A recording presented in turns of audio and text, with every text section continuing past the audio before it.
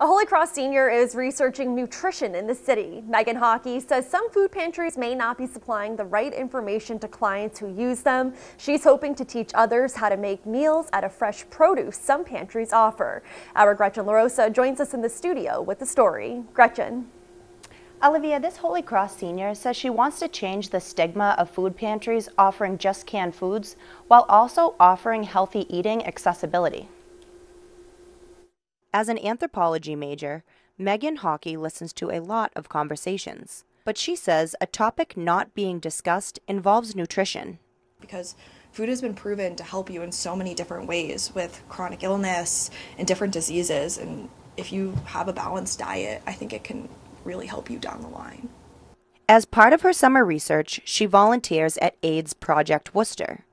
She says most clients at their food pantry are in a routine and take the same items every week. They just kind of hand stuff back that was fresh, and I was like, why? Like, this is like awesome. This is coming from a garden right down the street. AIDS Project Worcester has a garden with fresh produce.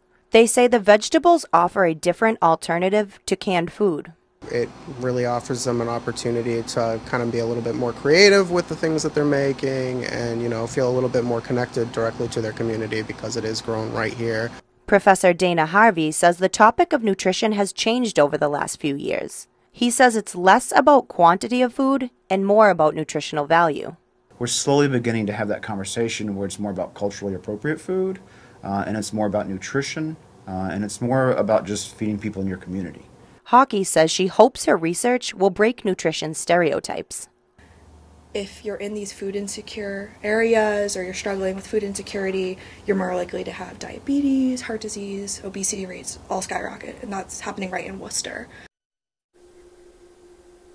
Now, the food pantry at AIDS Project Worcester is open on Tuesdays with a nutritionist available.